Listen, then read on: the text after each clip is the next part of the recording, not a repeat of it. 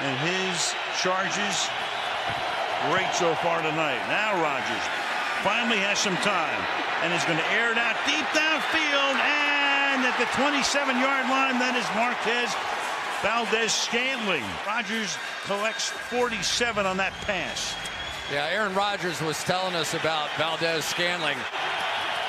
From the 19-yard line, collects a first down here, and breaking a tackle is Devontae Adams, and he's going to first and goal. Rodgers hangs in the pocket, throwing into a lot of traffic, and it's caught for the touchdown by Jimmy Graham. And just like that, the Green Bay Packers take the lead. It took them 1 minute and 35 seconds to go 74 yards. The big play, just like you'd see Tom Brady. But watch his throw. He's facing left, flips it to the right. It looks like no way it's going to